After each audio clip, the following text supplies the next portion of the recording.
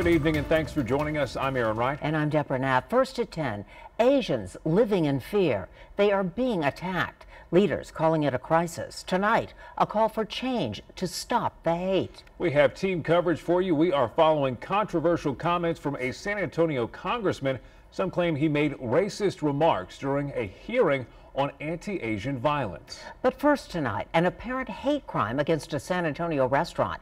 The Bexar County District Attorney is vowing justice will be served. Let's go live to Eyewitness News reporter Henry Ramos for how the DA plans to handle the case. Henry? District Attorney Joe Gonzalez says he will prosecute whoever vandalized Noodle Tree to the full extent of the law. He says if that person is caught, found guilty and charged with a hate crime, well, he promises severe punishment.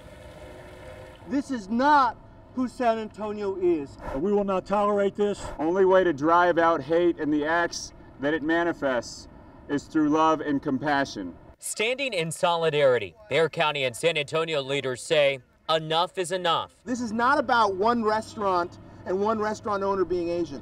Noodle Tree was recently targeted with hateful messages. Sunday, anti-Asian and anti-mask graffiti covered the Northwest Side business. My commitment to you is that we will be on it. As the hate crime investigation continues, the eatery got back to business Thursday for the first time since the attack. But they closed the dining room and offered pickup only. The owner says they're still getting threats. It makes me angry. It's a bigoted coward that would do something like that. Leaders say the racist remarks and attacks have no place here. These are the most American people I've ever come across because they stand for all the values that we hold dear: love, hard work, worship. When somebody passes away, we always say, rest in peace. Can we work on live in peace? Henry, you asked Chief McManus for an update. Deborah, Chief McManus told me that